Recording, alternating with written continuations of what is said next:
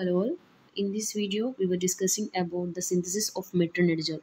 So first of all, remember metronidazole is the anti-protozoal drug, and this is a drug of choice.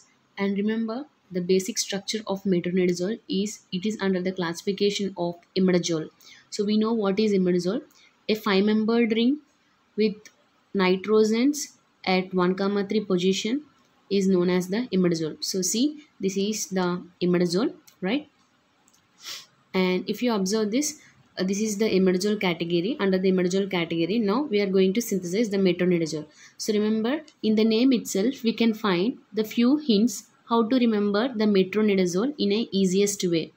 Okay, so remember here, metro means remember M for methyl group, that is nothing but CH3.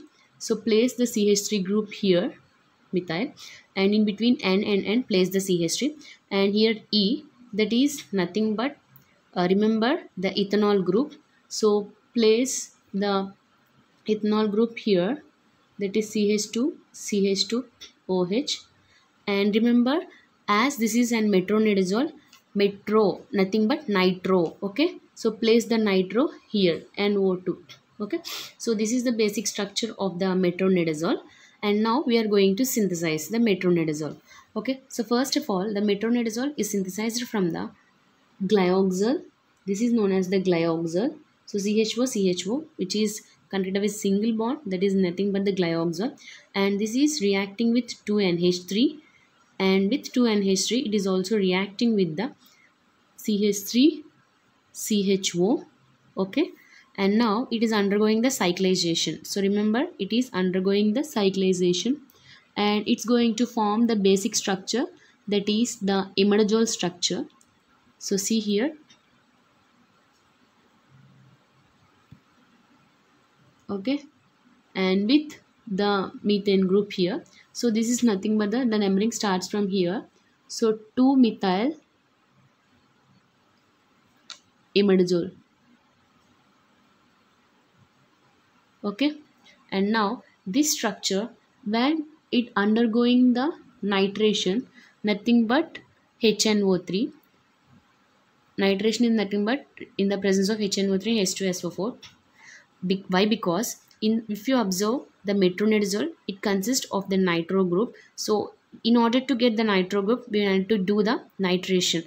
Okay, so the nitration here we are doing, then we were getting, so same the basic structure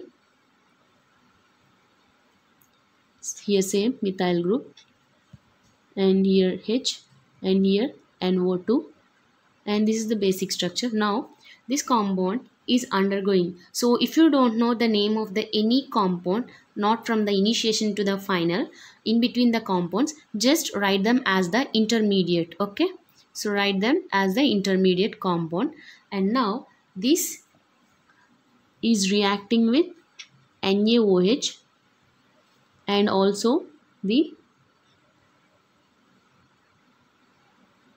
structure. Immediately remember this, because you need to keep this structure here, CH2CH2OH. So directly write the CH2CH2OH, and in order to place this compound, this structure here, we need to have any eliminating group, that is nothing but the chlorine, which is the possible one.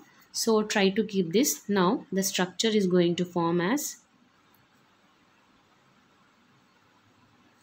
CH3 NO2, and here CH2 and OH. So here again, this is nothing but the metronidazole. Okay, so this is the 3-step process, 1, 2 and 3.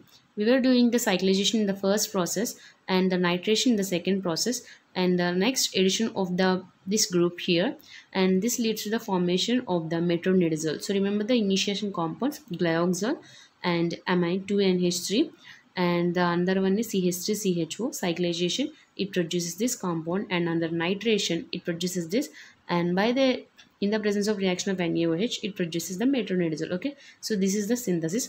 And remember, what is the mechanism of action of metronidazole is it's going to inhibit the nucleic acid synthesis by disrupting the DNA of the cells. Okay, so if we stop the inhibit the nucleic acid synthesis, therefore the DNA formation will also be inhibited. And this is mostly only for the anaerobic organisms. Remember, this is for anaerobic organisms. So that's why this is not going to show any activity or effect in our body. Okay, thank you.